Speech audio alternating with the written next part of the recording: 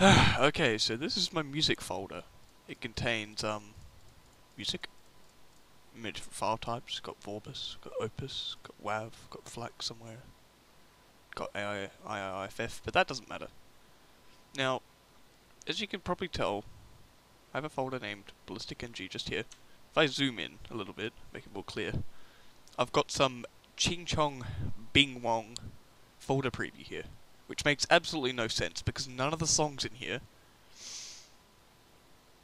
Oh, that's cool. Thanks, Windows. Yeah, none of the songs in here actually have metadata.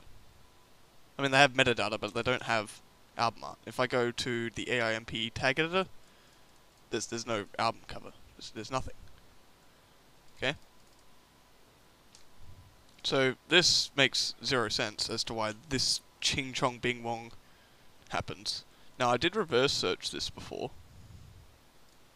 And I don't even know what it is, I don't really care. But I was wondering, why did that even come up?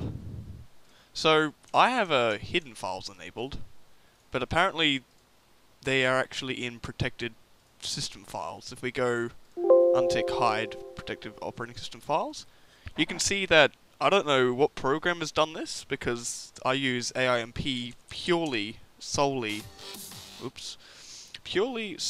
solely for my music. I use nothing else. I've played it with nothing else. I've not even viewed it with anything else. That's all I use. And it's come up with cached versions of album art previews for some of the songs in here. I don't know whether it pulls it from the internet, because they tend to vary in resolution, depending on the song. See, some are 1080 by 1080, which is fairly high resolution.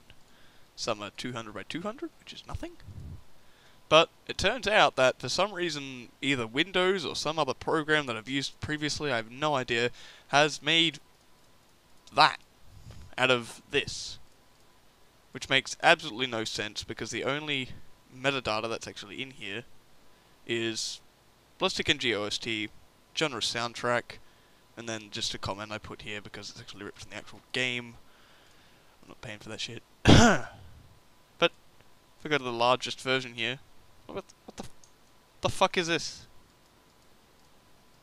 Why? I do not understand. Please help me.